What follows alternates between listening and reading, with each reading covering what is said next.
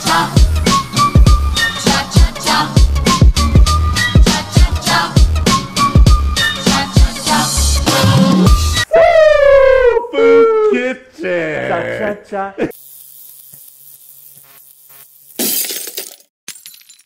cha cha, ding ding ding ding, cha cha cha, ding ding ding ding, cha cha cha, ding ding ding ding, cha cha cha. Welcome back to another episode of Soul Food Kitchen. Today we have Louis the Rocket Ramirez. Oh, yeah, nice. I should call him the Jet. Yeah, the Jet. Louis the Jet Ramirez. There we go. Setlock. And then in the background we have Brad Soro. It's enough filming it, Laura. So today we have Louis on. Today we're making tteokbokki. Tteokbokki. Tteokbokki. Tteokbokki. Louis, can you tell us a little bit about tteokbokki? Okay, so tteokbokki. Man, where do I start? The only place I know where to start. The only time I've ever had it, I actually had this without realizing it. 10th grade world history class. Back then, obviously, there was no cancel culture.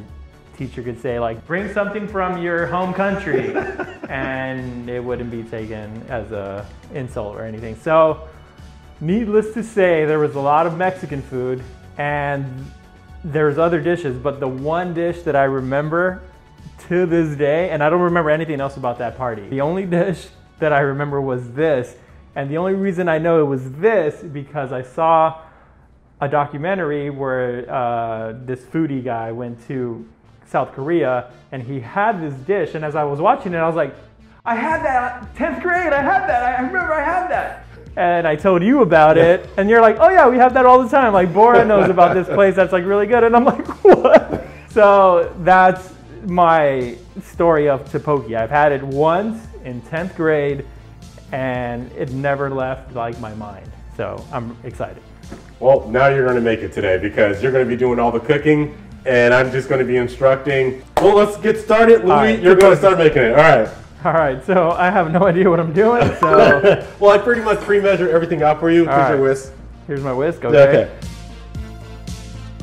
All right, so right here, you have your corn syrup. That's about a cup of corn syrup. So in there, you want to pour your soy sauce. All right. That's your granulated sugar. Okay. This right here. Yep, that's about, I think I did 2 tablespoons of that. Okay, awesome. That's fine red pepper powder, because apparently you have to use fine red pepper powder. That's about 6 tablespoons. Beef stock right here, this little granulated, okay. Yep, little MSG. We don't say that word though, but yeah, it's a little beef. It's not taboo to say MSG. I love MSG. I think MSG is freaking delicious. I think people are just like. I grew up on Top Ramen, and that's like MSG City, right? Oh, absolutely, 100%. Okay. Doritos, all that stuff is just like MSG. It's delicious. So we could just say flavor instead of flavor there. Okay. Flavor. Okay. All right, there we have our red pepper paste. Okay. Then you're gonna whisk that all together. Oh, that? Okay. Yep. Cha cha cha. Cha cha cha. Cha cha cha. Now that we got that all whisked together, we're going to set up the actual making the actual dish itself. Okay. So you are now going to pour 3 cups of water inside your little thing. Don't spill like Trey. Okay. Spill like Trey. I didn't spill like Trey. Trey spills way more than that, I think. All right, now you're gonna add, this is your vermicelli sweet potato noodles. Not the whole thing, grab like a quarter of it because I actually soak. You want to pre-soak these about 30 minutes before. Grab, like with my hands? Yeah, go with your hands. Okay. Oh man, that's like pretty long. Okay. Yeah, throw it in there. All right. You're good. We can take some scissors. We can, just snip them a little bit. Snip, snip, snip. Now you're gonna grab your rice cake. Dude, this is like my favorite for sure. This is the thing that I remember the most. When I had it, I was like, dude, this tastes like giant rice. Which I didn't know, it is giant rice. That's all it is. Okay, so whatever. You have to pour it in, dump it in there. All right. You're good. Okay. All right, you're gonna dump in your onions and your cabbage. Okay. And now you're gonna pour all your sauce on it. Okay. It already kind of smells pretty good too. And you did that, buddy. Damn. All you. That's it. You can go. By the way, today is Louis' anniversary. Tell your wife happy anniversary. Happy anniversary, boo. I love you. She's probably gonna be like, hey, so now you know how to make this. When are you gonna make it? I'm like, all right, I just need Trey to like portionize all the ingredients for me. All right, so then just mix it? Yeah, just mix it all together. Okay. Oh, wait, we forgot these? Yeah, throw that in there. Forgot the fish cake. Let's throw the fish cake in there too. Fish cakes. Sprinkle, sprinkle, sprinkle. Sprinkle. Oh yeah, forgot one other thing. Throw your eggs in there.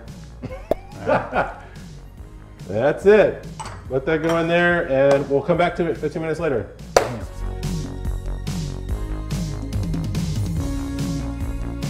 All right, so I guess we're done, Trey? You're done. So are you gonna do your plate on your plate right there, but one of them, actually, let's throw some green onion on that. Okay. As well.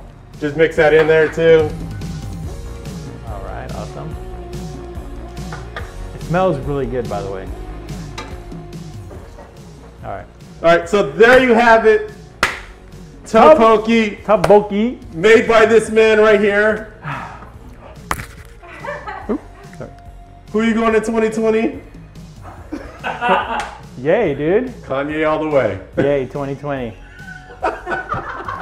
Yeezy taught me, dude. Yeezy taught me. Yeezy taught me. Yeezy taught me. There you go. This is finished end of Tteok-bokki. Please click, subscribe, whatever, hit the bell for the next episode. And we have way more exciting content we're bringing you to as well. Okay. And join us on the next episode of Food Kitchen. Cha cha cha. Ding, ding, ding. Cha cha cha. Ding, ding, ding.